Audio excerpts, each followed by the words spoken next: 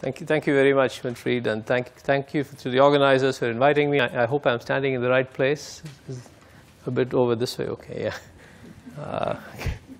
I need to advance the slides, so I'll stand here. Yeah, thank you very much. I'd like to very much continue the theme of the opening session and speaking about integrated structural biology, because I think that's really what most of us are doing in one form or the other. I'd like to begin with the cover of Nature Methods that appeared in January of last year, where cryo-EM was named the method of the year. And for many people who are outside the field, this is about when they suddenly realized that there's something new that's going on here. But I'd like to point out two things.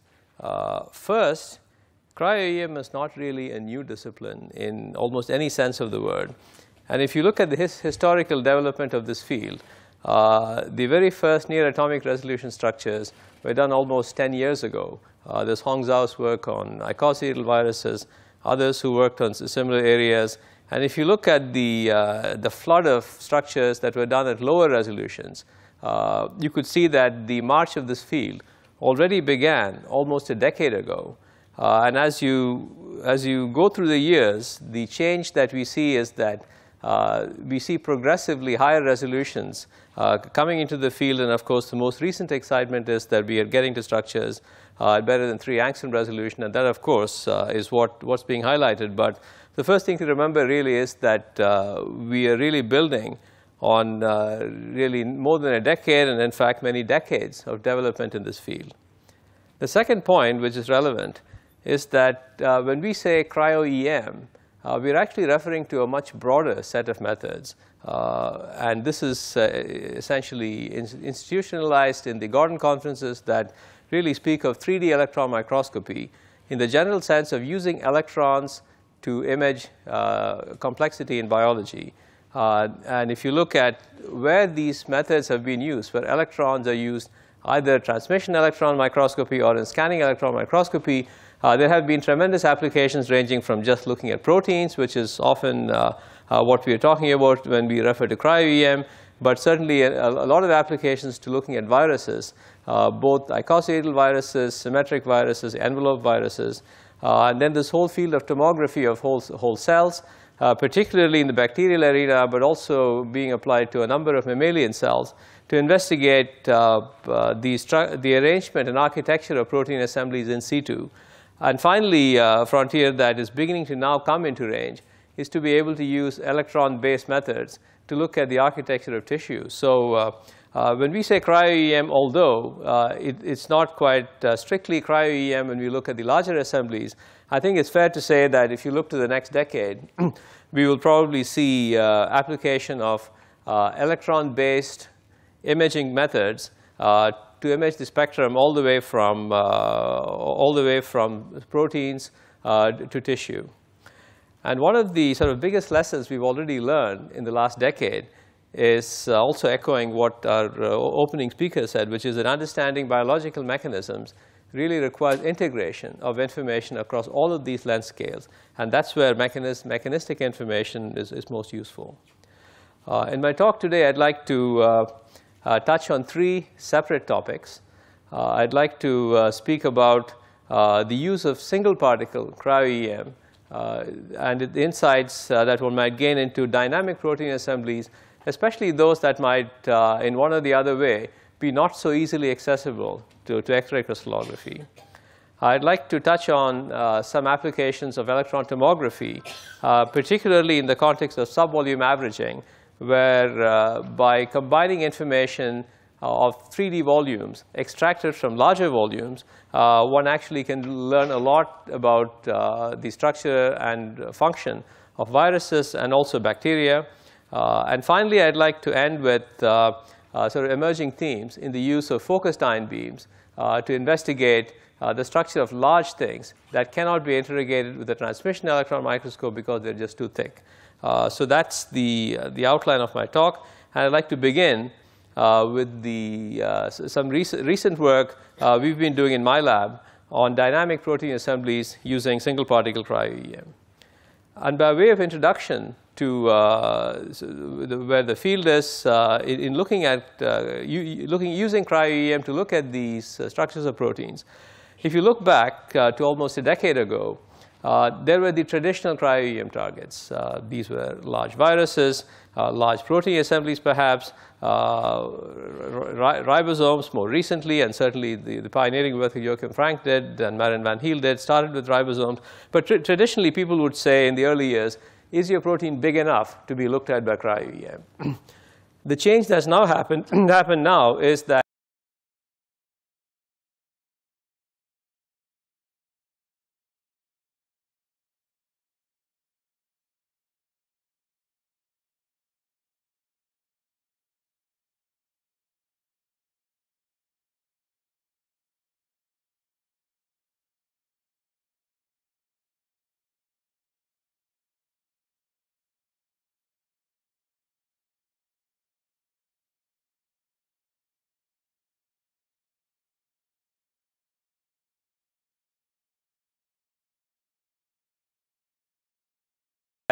where in each case, the structural analysis led to new insights, not just into the arrangement of the atoms in the protein, et cetera, but also into dynamics of the things that these proteins do that might be relevant to their function.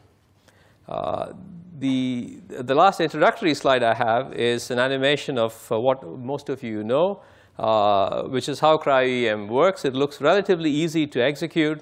It starts with a drop of liquid that might contain purified protein solution and sometimes not so purified protein solution, which is delivered to an EM grid that many of us have used for years. It's blotted with very conventional Whatman filter paper that most labs have, at which point there's a thin layer of liquid that's left behind on the grid. This thin film of liquid is plunge frozen in liquid ethane that's cooled by liquid nitrogen, and at this point the sample is vitrified. And if one were using an electron microscope that's manufactured by FEI, now Thermo Fisher, this is what it looks like. You can deliver this into a cassette and a capsule, and it goes into the column of the Titan Krios electron microscope. And once it's in the microscope, there's a relatively high level of automation in collecting images like the one that you see here, at which point we have very powerful algorithms to cut the images up into individual particles and merge them, and if all goes well, eventually out comes a 3D structure that contains the arrangement of the various elements of the protein of interest, various structural elements of interest in 3D. I have to say the thing that really led to the revolution in this field certainly has to be in good measure due to the development of the direct electron detectors. This is an image of beta-galactosidase taken with the Gatan K2 detector, where you can see that single images contain information that go far beyond 3 angstroms, close to 2.5 angstroms here. And it's the use of these direct detectors that really led us to be able to begin to look at some of these smaller protein assemblies. And in 2014, in one of our first efforts into pushing towards higher resolution, we determined the structure of beta-galactosidase by cryo-EM. And at the resolution that we had at that time of about 3.2 angstroms, we were pleased to see that it compared favorably to the work that had come out from crystallography from Brian Matthews' lab 2 decades ago. And their 3 angstrom X-ray structure, which of course they improved to a much higher resolution later on, was very much similar to what we had obtained using cryo-EM, in this case using about 11,000 particles or so. And that was very encouraging. At this kind of, as we continue to work on this, using these detectors, we pushed the resolution further.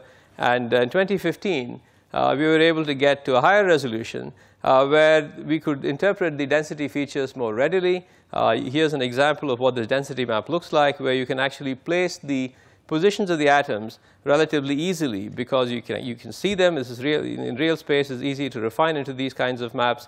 And in addition to being able to visualize these features, we look for things like larger densities for sulfur atoms, which you see there, or holes in aromatic residues, which are all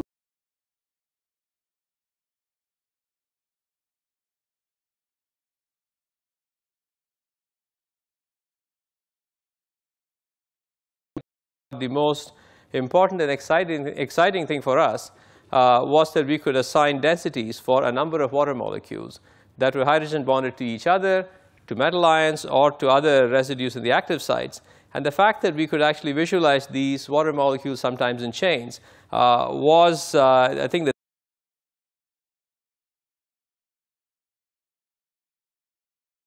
in the context of drug discovery in much the way that crystallography has been used over the years.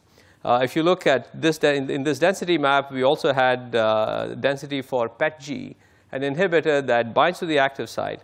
And in addition to visualizing PET-G, we also were able to localize a single water molecule between PET-G and the active site glutamic acid residue, and essentially brought us into the realm of being able to do these kinds of things that typically were done before with crystallography.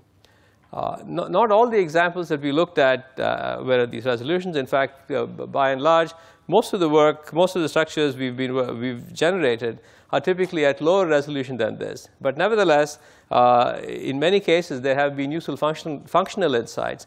And I'd like to share with you 4 examples of this, starting with the ionotropic glutamate receptors, which have been drug targets for a long time in the pharmaceutical industry because of their extraordinary medical importance. Dysfunction of these receptors is implicated in many diseases of the brain, ranging from Alzheimer's to memory loss and other degenerative diseases. And but at the time that we started to work on this a few years ago, Eric Guo's lab had published a seminal paper in this field describing the structure of the AMPA receptor in the resting state. And you see a schematic arrangement of that on the left-hand side, where there's a ligand binding domain above it, and on top of that, an N-terminal domain. The central question in this field was and continues to be the nature of the changes that mediate the gating of this receptor when ligands bind and other modulators bind to the receptor. We were extremely fortunate to have a collaboration with Mark Mayer, who spent about 3 decades working on the glutamate receptors, the biochemistry, and the physiology.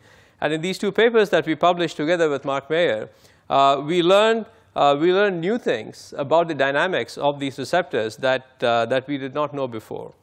In the first instance, we were able to get to about 7-axis resolution for the kainate receptor, which is one subfamily of these receptors. And at the resolution that we had at that time, we were able to position in the X-ray structures of the individual bits and pieces that had been known at that time from X-ray crystallography. And there was a surprising finding in that in the desensitized state, there was a huge change in symmetry from the 2-fold to the 4-fold state. The details perhaps more of interest to those in this field. But nevertheless, the EM studies revealed a very large quaternary structural change with desensitization. Last year, we were able to advance this to a higher resolution, and that led to a couple of different things. First, we were able to get to a resolution where we could visualize the transmembrane helices clearly. We could assign density to many of the amino acids in the transmembrane region. We were able to visualize density for carbohydrates because we were working with primarily with native molecules that had not been modified or mutated in any way to lose the carbohydrates. But it led to these and related studies from 2014 led us to a synthesis of sort of the broader picture of how these receptors might engage in conformational changes during the gating cycle. And I want to draw your attention in this schematic to the central portion of the schematic where we are showing the general architecture of the ligand binding domain. So in the resting state, the ligand binding domain is not occupied by ligand. It has this open state, and the channel is closed. So nothing's going through the ion channel. In the activated state, the arrows indicate the opening of the channel. The glutamate has bound to the ligand binding domain and is closed. And this process has a time scale of a few milliseconds. Once this has happened, in the subsequent few milliseconds, the receptor desensitizes. People had known for years that this leads to a closure of the channel and essentially a return to an architecture in the transmembrane region similar to that in the resting state. But there was this mystery of actually how this comes about. clearly the receptor could not go back to exactly the same arrangement as in the resting state, because you would then cycle through this. So it was known that the desensitized state would have a different conformation. And as we saw before, from the lower resolution studies, what you see in the schematic that's to the right of the receptor modules is that we go from a twofold arrangement of the ligand binding domain, shown in these 4 colors, to one that looks approximately 4-fold. And that's shown here in this arrangement here. At 7-axon resolution, we presumed that this was essentially a 4-fold symmetric arrangement of the receptor. However, last year, when we went to higher resolution, we realized that this actually wasn't quite correct. It was almost 4-fold, but there was a slight mismatch or a slight stagger between 2 pairs of these E helices, a stagger of approximately 6 angstroms. If you now look at the top view, which is what's shown on the upper right-hand side, you can get a sense of the 4-fold arrangement. But when you look at the side view, which is in the lower right-hand side, you can see that there's a slight stagger. Joel Meyerson, who really led this work in the lab, noticed this, and it led to essentially our current thinking of how this works, which is the discovery of this desensitization ring, which we think actually is what stabilizes the desensitized state. And its disruption, we believe, is what takes it back to the resting state. The other sort of interesting story that came out of these studies was the finding that the expectation we had from cross-linking studies that desensitization may not involve a very large structural change compared to the resting state was actually completely wrong. There were chemical cross-linking studies which suggested that similar residues were cross-linked in both the resting state and the desensitized state. But what our structural studies showed is the changes were so large that the cross-linking actually was to the neighboring subunit, suggesting that there was nothing wrong with the cross-linking studies, but indeed our expectation of what the extent of the change would be was incorrect. A second example with ion channels I want to share with you is with the ion channel core A. And we started to work on this in collaboration with Eduardo Perozzo at the University of Chicago.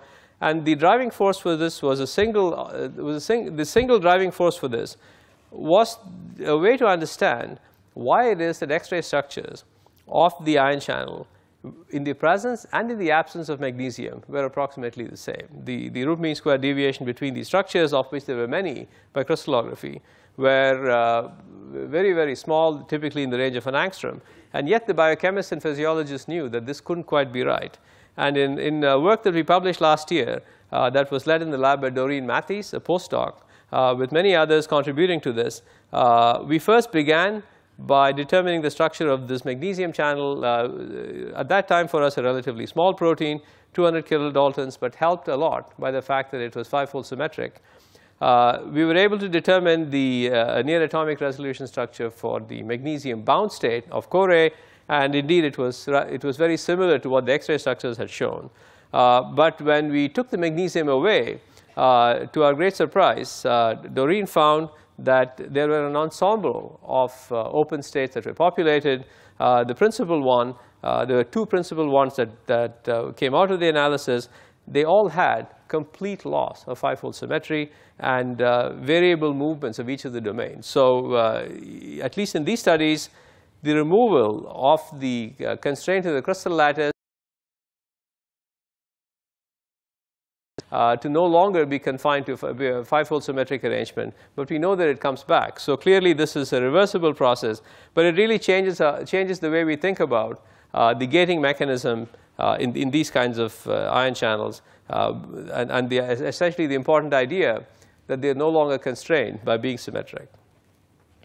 A second set of examples I'd like to share with you is work we've been doing in metabolic pathways. This is a long-term interest in the lab. We've been looking at enzymes and metabolic pathways for well over a decade. And many years ago, before the advent of electron detectors, when we had CCD detectors, the ability to look at large assemblies, we worked a lot on larger complexes. In particular, we worked on pyruvate dehydrogenase, which is the enzyme complex that produces acetyl coenzyme A, in work that we had begun in collaboration with Richard Perham in the University of Cambridge. Acetyl-CoA is a molecule critical in virtually all organisms. And the approach we took is one familiar to all the people in the EM field from that time, where we collected lots of images of these large things, at that time 500 angstroms across. We had density maps typically in the range of 20 angstroms to 30 angstroms, of which we did many. This is work that Jacqueline Milne really pioneered in the lab with various subcomplexes of various kinds. And out of it emerged a general idea of the mechanism of how acetyl-CoA is synthesized. We could not have done this without knowledge of the X-ray structures. The main discovery from the EM work was the identification of a gap between the catalytic core that where the coenzyme A molecule meets up with the two carbons to make acetyl-CoA, and the positioning of the decarboxylase moieties on the outside. But this was very representative of the kind of thing that we were able to do, where we would use density maps at, say, 20 angstrom resolution and position X-ray structures into it. And in instances like this, we could actually make deduce something useful about the mechanism. Our interest, though, now, in the last few years, has been on many of these smaller molecules, things that are small and dynamic. And normally, this is not where we would have done cryo-EM in the earlier years. But now we've been looking at various subfamilies of proteins involved in metabolic pathways. And the example that we've reported on recently concerned dehydrogenases.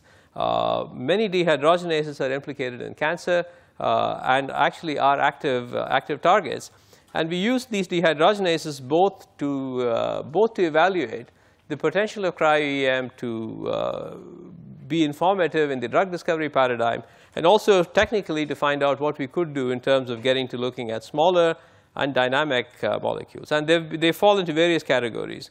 In the case of glutamate dehydrogenase, it's about 330 kilodaltons, a protein that has variable order from inside to the outside. You can see this in the density map that's shown. You can see that despite the presence of this variable order from inside to the outside, we can get respectable density maps for glutamate dehydrogenase.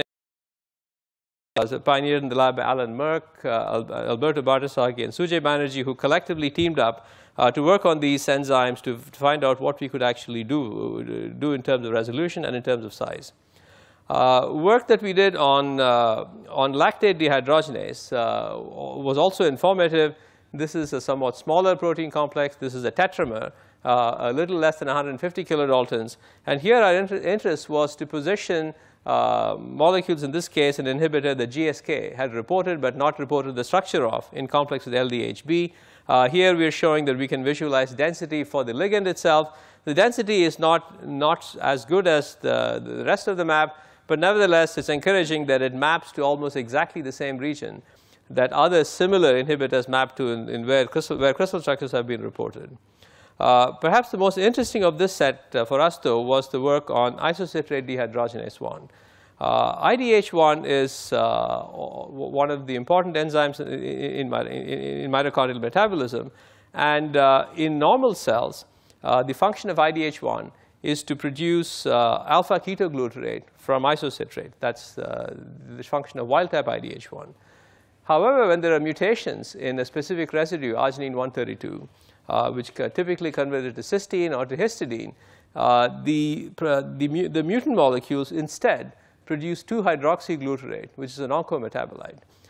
This has been known for some time, and one of the reasons why there's tremendous interest in pursuing molecules leading to clinical compounds for IDH1 is that the presence of this mutation is very much restricted to specific types of tissue and specific types of tumors. So if you look at the plot on the left-hand side, which shows the incidence of this mutation in various tissue types, the one shown in red it corresponds to gliomas, and three-quarters of IDH1 mutations map to gliomas, suggesting that this may lead to a more focused chance to getting a therapy that actually treats this.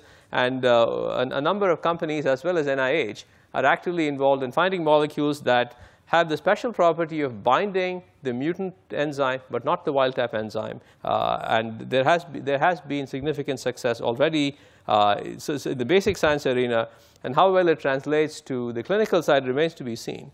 From our perspective, our interest was twofold. One was to localize The molecule, the small molecule, in this case is called ML309, was discovered at the NIH.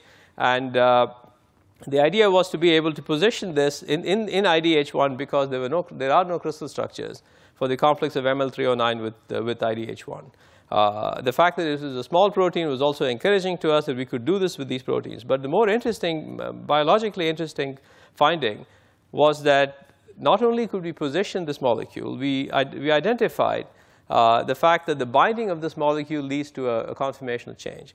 And this is interesting mechanistically, not just for this inhibitor, but for others, because it points the way to using this particular structural change as a means of knowing that you actually influence the function. It's conceivable that other molecules might bind without these kinds of changes.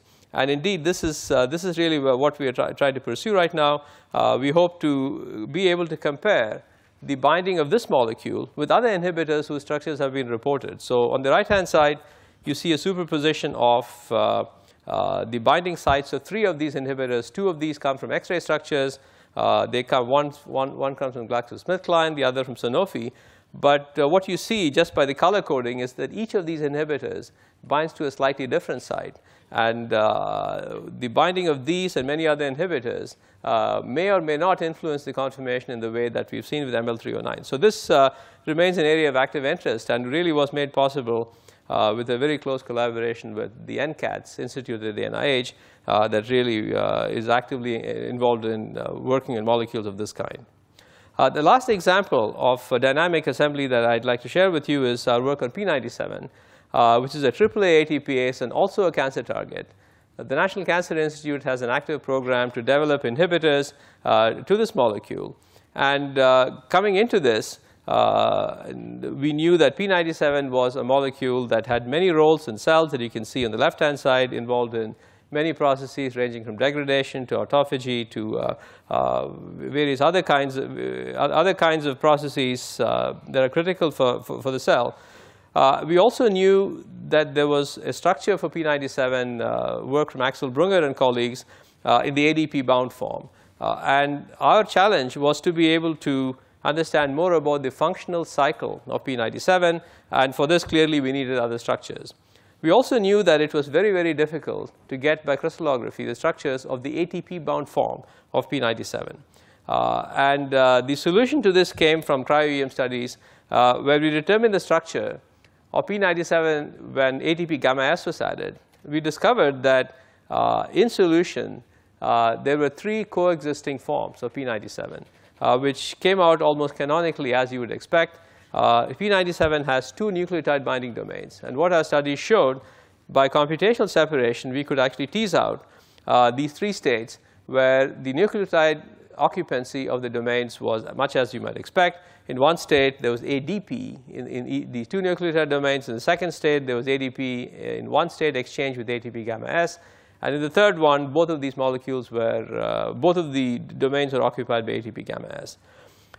The range of motion involved, triggered by the change in nucleotide occupancy is quite substantial and explains in some respect, to some extent, why it is this would be difficult to crystallize. That captures the overall structural change. You can see that in the presence of in P97, the exchange of the first site with ATP gamma S leads to a structural change in the region colored magenta. But the binding of the second ATP gamma S molecule leads to a much larger structural change of the end domain. The fact that these 3 states are present together, of course, would be a showstopper for crystallography. But because of the advances in image processing methods and the fact that data is actually is much better than before, we can actually tease out these 3 states. But our real interest, though, in addition to understanding the mechanism, is to be able to localize small molecules in the face of all of these structural changes. And in particular, the work at the National Cancer Institute was driven towards identifying small molecules, in this case based on the phenylindole backbone, to be able to bind them to P97 and find this binding site. And what you see in the foreground is a superposition of these 3 states I showed you in the previous slide. So the whole thing is relatively dynamic. But in a very lucky stroke, we were actually able to get to relatively high resolution with this molecule bound. And this is work done in the lab by Sujay Banerjee, Alberto Bardesaghi, Alan Merck, and many others, in collaboration with a consortium of scientists at the NCI working at UCSF, at Caltech, at Pittsburgh, who really brought this to a stage where we could actually contribute the structural biology. The structure itself of the protein, you can see the expected features at these resolutions. And we also continued to learn, this was the first example where we saw these kinds of features clearly, where for residues such as arginines, we could observe the dual occupancy of the terminal guanidinium group in these two positions, just in terms of the real space density. But also, more importantly, we got what we were after, which is density for the ligand bound to P97. From the map and the structure, we could then get to our target, which was to be able to map the inhibitor binding site in detail. And that immediately led to identifying the regions that were important and the one half of the molecule that actually was not having very many interactions. So the fact that we could do this with cryo-EM, I think really for us has been extremely encouraging. But it was because of a lucky stroke that we were able to catch this protein, if you will, at a stage before it entered this conformational cycle. So this is schematically captured in this in this cartoon, where we're showing that in the cycle of conformational changes of P97, driven by ATP gamma S binding, the ones at the 2 o'clock and the 5 o'clock and the 6 o'clock positions, they have different states, nucleotide occupancy states.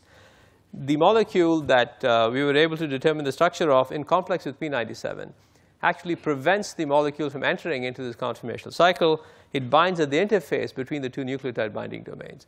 And it's very different from the effects you might expect molecules that target the active site. So this idea of interfacial inhibitors is not new, but we have a very good example here of how this actually is very relevant in the context of looking at inhibiting proteins that are allosteric and have this very large landscape of conformational changes. So in conclusion of this section, I'd like to point out what I've always felt, which is that the cryo-EM field is really evolving, continues to evolve. It's more of an evolution than a revolution, and we really are seeing changes that have taken almost a decade or more to build on. I'd like to now speak a little bit about electron tomography, which is another area that is actively undergoing development and a number of very interesting applications.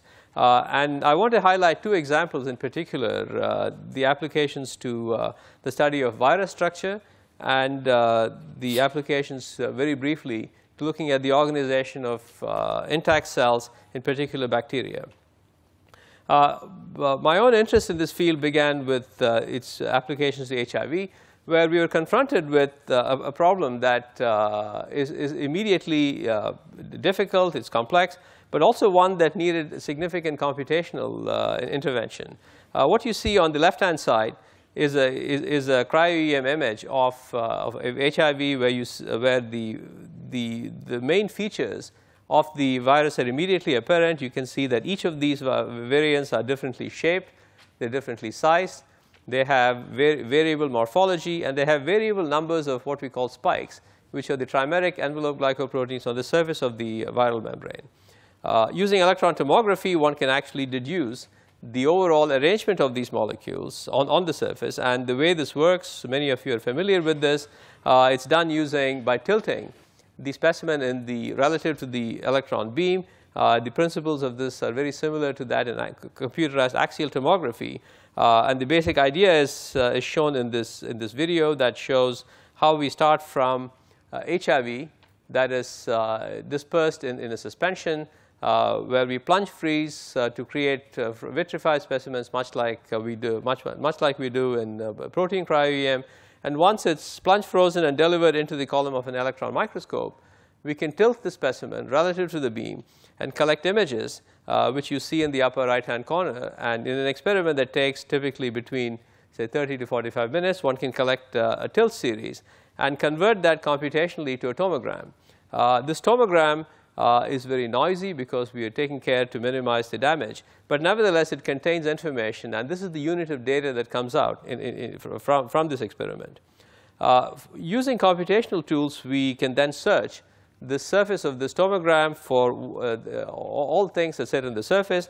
And the HIV envelope glycoprotein trimer is the only protein from HIV that sits on these viruses, so it's a little bit easy.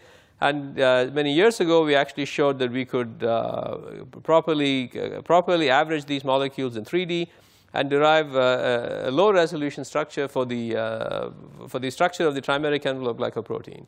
And what you see here is the way we were doing it then, which is to take the X-ray structures of GP120 that Peter Kwong had really done so many of, and we could actually place this into the trimer, and this led to some insights into how the trimer actually sits on the surface of the membrane.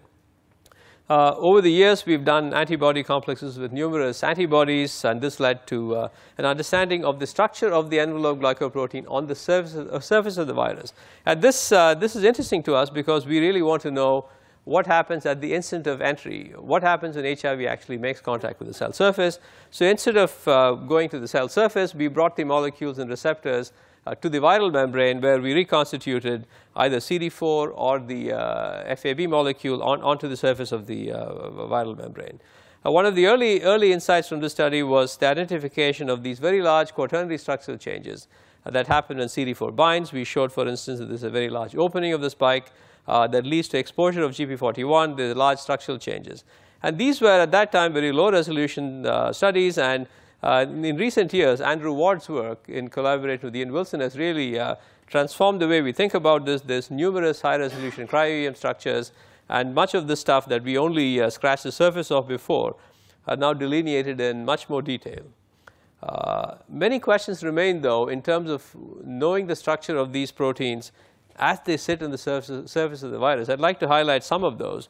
One of them is understanding quantitatively the nature of the conformational heterogeneity. So what you see here are two instances of this kind of heterogeneity, where on the one hand, we are trying to understand the distribution of different conformations in a mixture. So you might have spikes that envelope glycoproteins, let's say, open, partially open, maybe fully open, bound to ligands, unbound to ligands. This is whole distribution of these states. And in some instances, they could be unique to each variant. So each variant may have just one kind of conformation. There's more complex cases, actually more typical, where when there are multiple ligands present in solution, this might be closer to the case in vivo in patients that have HIV, that there's a heterogeneous mixture of envelope glycoprotein spikes to which various molecules are bound, sometimes antibodies, and the computational tools to dissect this are actually being developed, but much more needs to be done. And then there is the third layer of this, which is to understand the nature of dynamics that actually alter antibody binding. So we and others have now shown that antibodies that actually bind, not the resting state, but bind triggered states, open states of the spike.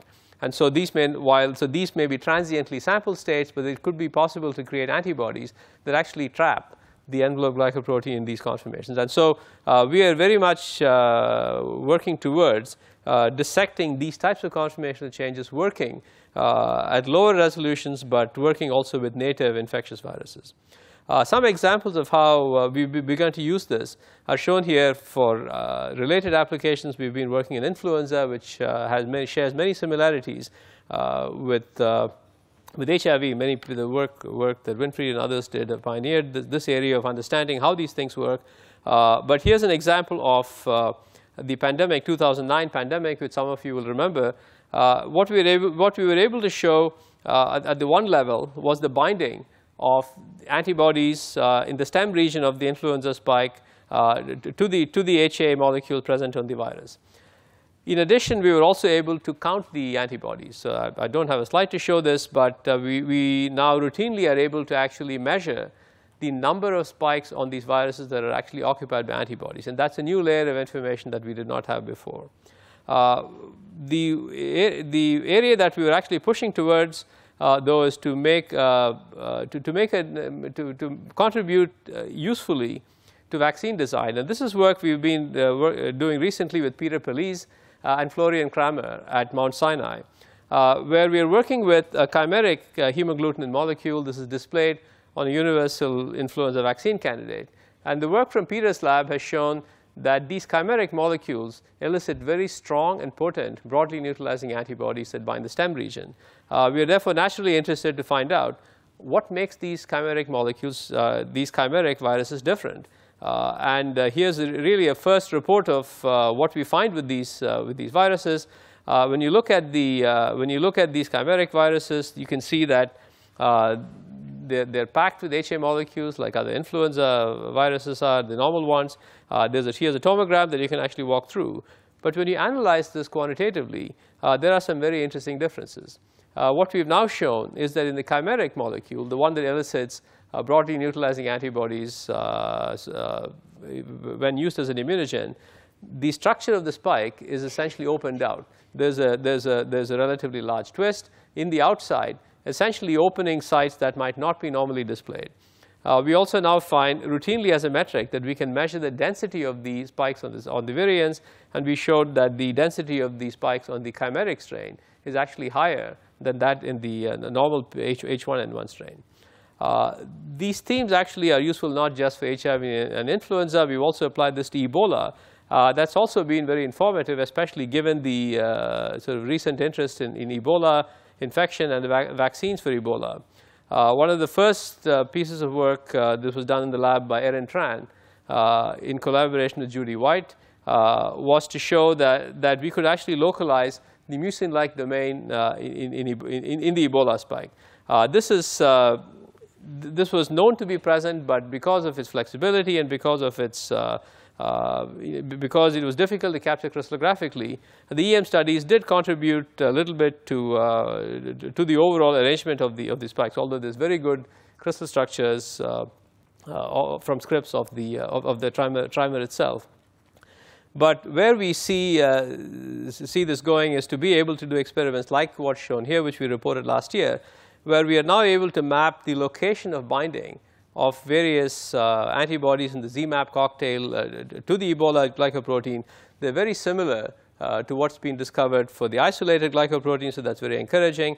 But the fact that we can do this on native viruses is one of the powerful things with tomography, and I see in the coming years that this will be a very much more general application.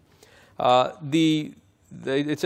wanted to mention that the front end of tomography, there have been tremendous advances in resolution, and I wanted to feature briefly work from John Briggs, who has really led this area in showing that one can use tomography and subvolume averaging to get to near atomic resolutions, which I think many would have thought this to be almost impossible even a few years ago.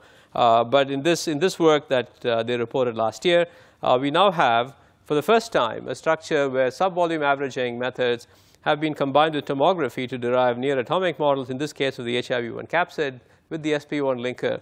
And certainly biologically and from an HIV point of view, this is an extremely important result. But technically, it tells us that we can actually get there with subvolume averaging, perhaps for other systems as well.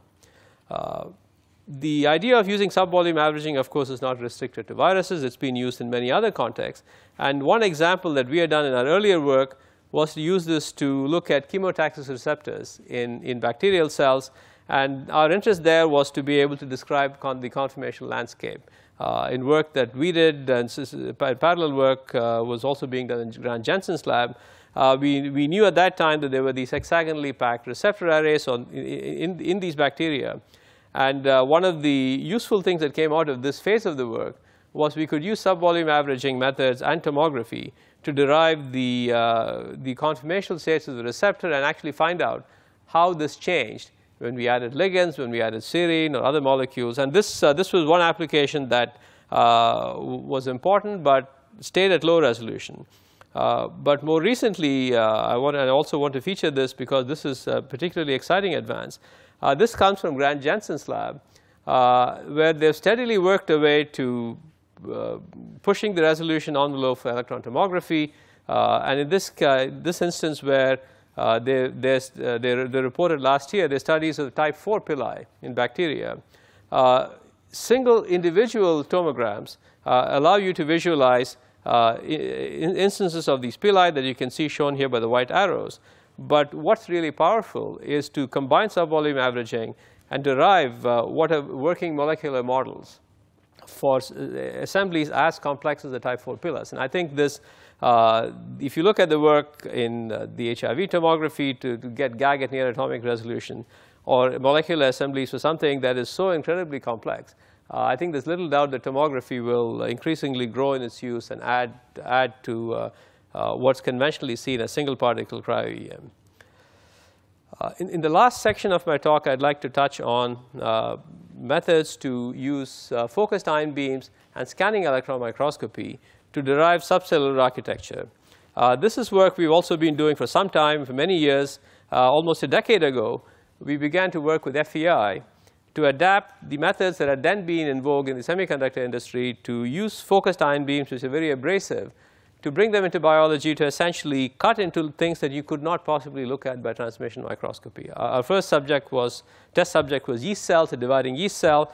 And the way this works is to use focused ion beams to essentially abrade away the surface layers of the entities of interest.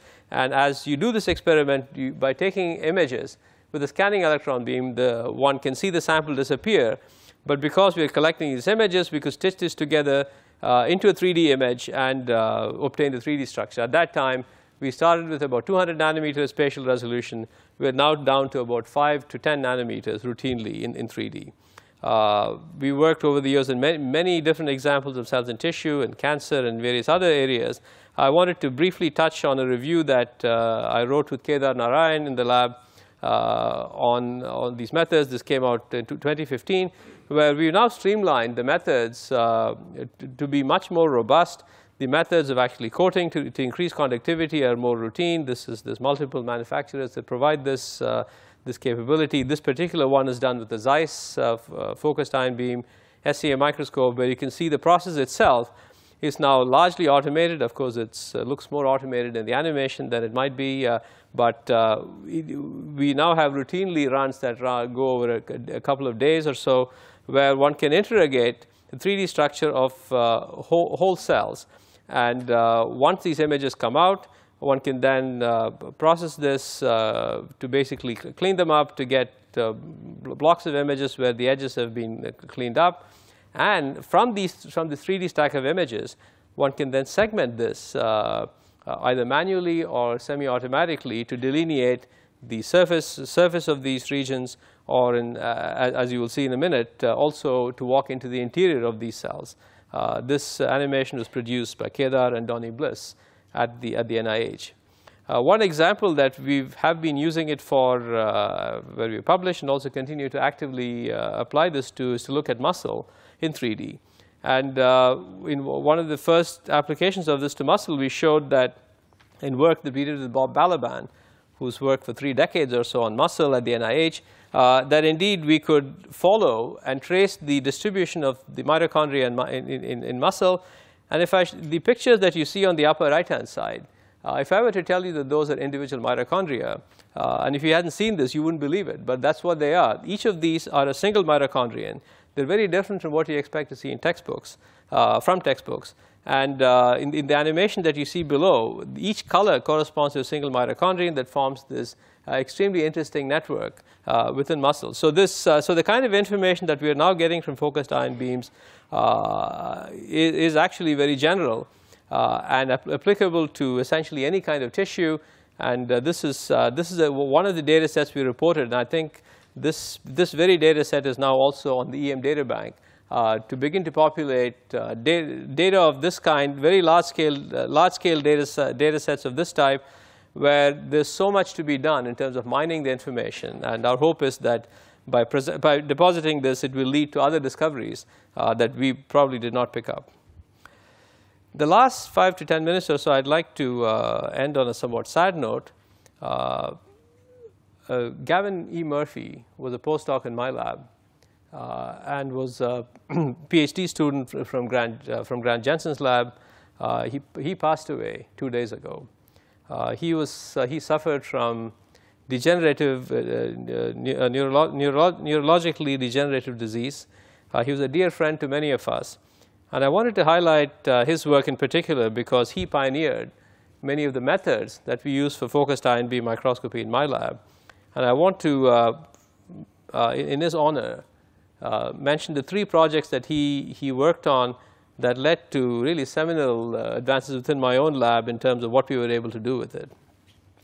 The first of these projects was the work that he did on imaging melanoma cells. At the time that Gavin came to the lab, Jürgen Heimann had shown that we could use focused ion beams to walk into cancer cells.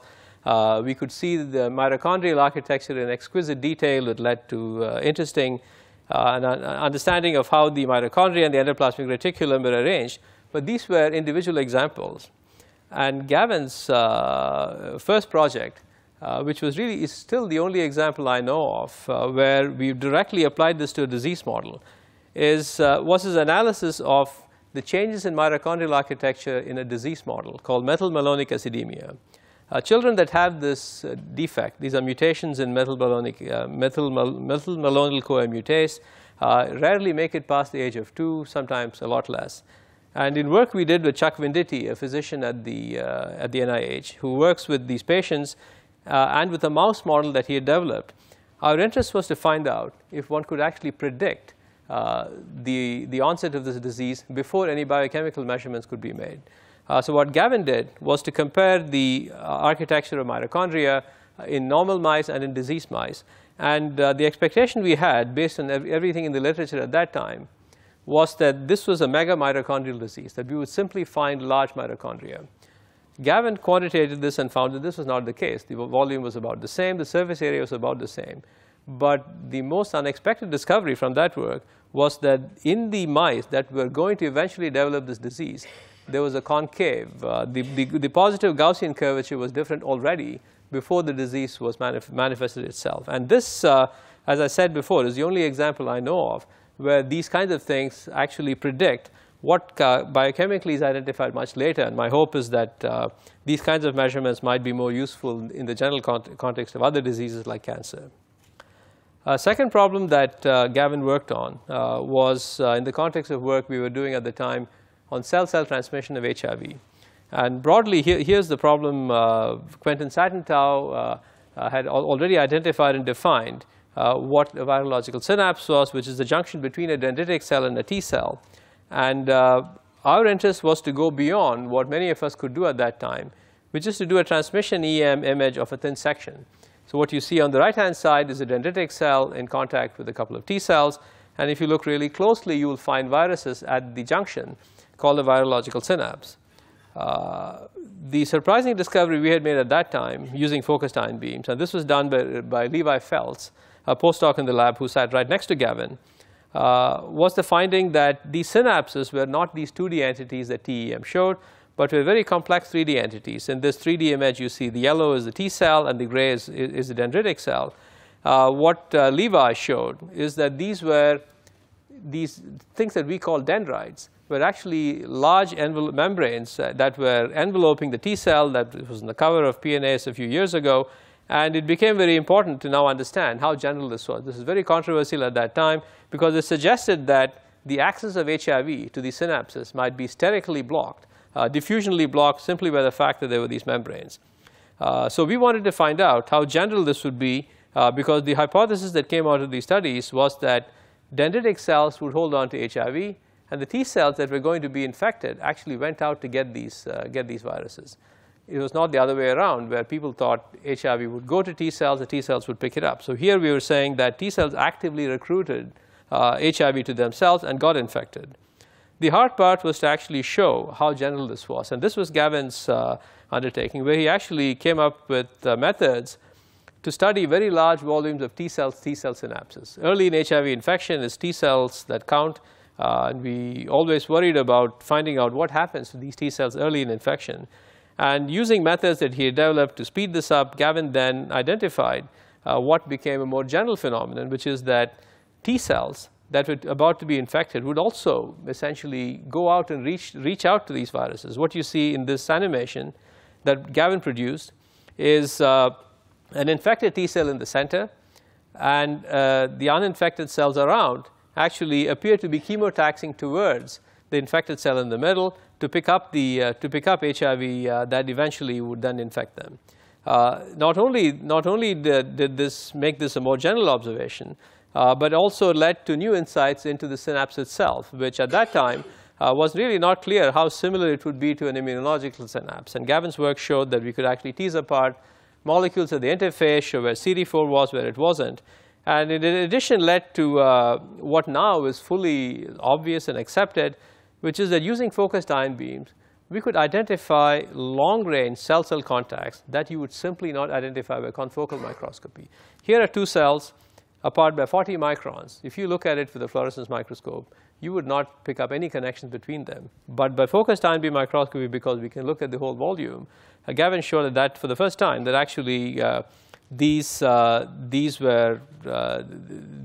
actually did interact, and not only that, that these interactions would simply be missed by confocal microscopy. And some of this actually was, this is his image, was featured in a piece in the New York Times, where they were describing some of these viral infections and the imaging tools to look at the viral infections. The last thing that, the last project that Gavin did, which was really set the course for much of the work in my lab in subsequent years, was a cell biologist's dream, which is to be able to look at something in a confocal microscope, point and click, and walk into it in 3D. And in work he did together with Kedar Narayan, they actually did exactly this, where they showed that starting with T cells, this is a live confocal image of a T cell about to be infected by an HIV particle. You could then transition from there into a 3D image of the same cell using focused ion beam SEM. At that time, this was done with chemically fixed cells. Now we can do this with high-pressure frozen cells. But the point was that once we had this image, it then opened the doors to computationally figuring out where the HIV was, because we could then mine this volume, and each one of these bright specks that you see corresponds to what the computer thinks an HIV particle is. But of course, most of these are false positives. But because we have the confocal image, we can cross them, and it leads to this correlative imaging. It's very sad that we had to lose someone like this, and I just wanted to show these slides, in particular for the family and his friends who miss him. I'd like to end with where I started, which is to point out that when we say cryo-EM, we really mean 3D electron microscopy, and I think that in the years to come, these methods will be applicable not just to proteins, but to viruses, to cells, and even tissue as we extend the envelope of these methods. And I'd like to thank you very much for your attention.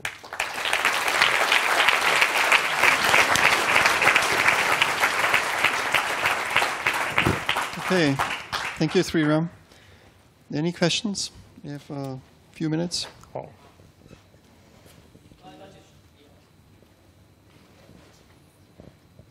It's a beautiful talk, Shiran. So I have a question about the second part of your talk about tomography. So one of the great power of electron microscopy is that you can capture metal stable states. Some of the viruses you look at the glycoproteins you examine by electron tomography. Was wondering whether you have you talk about the variations of structures, whether you have seen the post-fusion states, which are supposed to be more stable than the pre-fusion state. So the question you're asking is a general one of these for these envelope viruses, HIV and influenza. With influenza, we do have the post-fusion state, and we have antibodies that preferentially bind to one or the other state. Yeah, so indeed, that's so that that state of the influenza is a long-sought target. And indeed, we now have Erin Tran in the lab has been working on antibodies that actually preferentially trap the post-fusion state. And yes, it's still at lower resolution, but indeed, those metastable states can be stabilized by antibodies, if that was your question. So the so-called post-fusion should be quote in quotes, because they actually, in that case, in your case, there's no fusion. Yes, exactly right. It's in post-fusion in quotation marks. Exactly right. Thank you.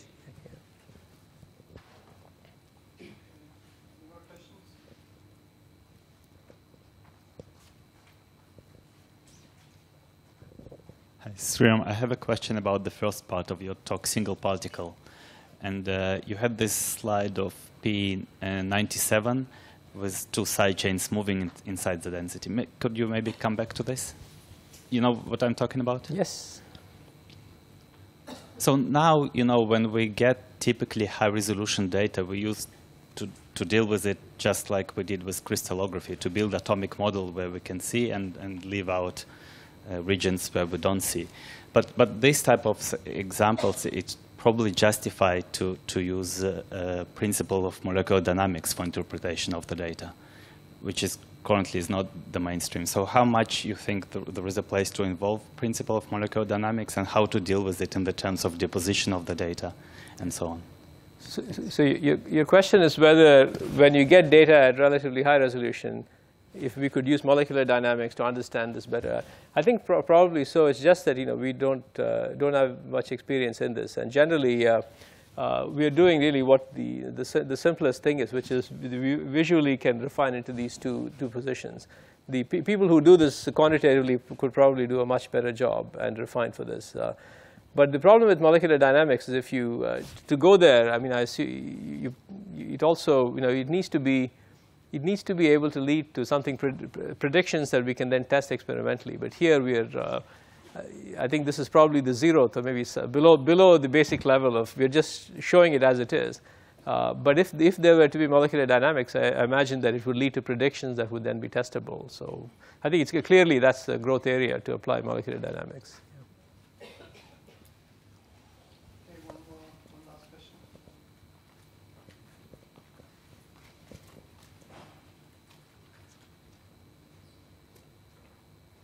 I have a question regarding these small molecules bound to the EM densities. You mentioned that the resolution is usually lower than the overall protein. Do you think it's because, I don't know, your cases with symmetrical proteins, because you lose the symmetry of the molecule, or is it a general phenomenon that the small molecules are low resolution? It's a very good question. I have actually looked at the data bank at almost all the structures that report small molecules bound to proteins, and invariably I find that the density there is weaker. One might presume this is because the binding is not perfect. There's obviously some interactions are maximized, some are not, but I think it's a real thing. I don't believe we have looked in cases where we have some background. We've looked at losing symmetry, and it still doesn't go away. So I don't think it's due to symmetry. It's due to probably intrinsic wobble in the binding of the molecule. Thank you. Okay. Thank you very much. Yeah. Thank you very much. It was really awesome.